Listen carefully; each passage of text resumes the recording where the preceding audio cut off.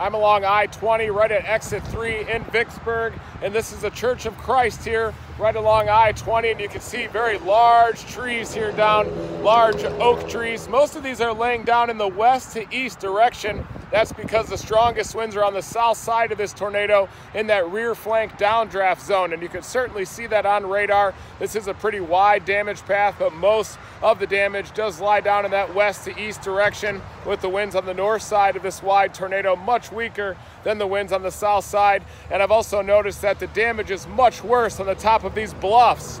Right on the east side of the Mississippi River. The supercell came in from the southwest yesterday afternoon, crossed the Mississippi River, and the first tornado touched down just to the west of the river, and then it crossed the river moving through Vicksburg here. It was a rain-wrapped tornado, one of the more dangerous because you can't see it coming, but there was plenty of warning here in Vicksburg, and thankfully there was no loss of life or injuries reported by this tornado, but it was a much different story there in eastern Texas, where very sadly 2 children lost their lives from that tornado there in eastern Texas in the town of Franklin.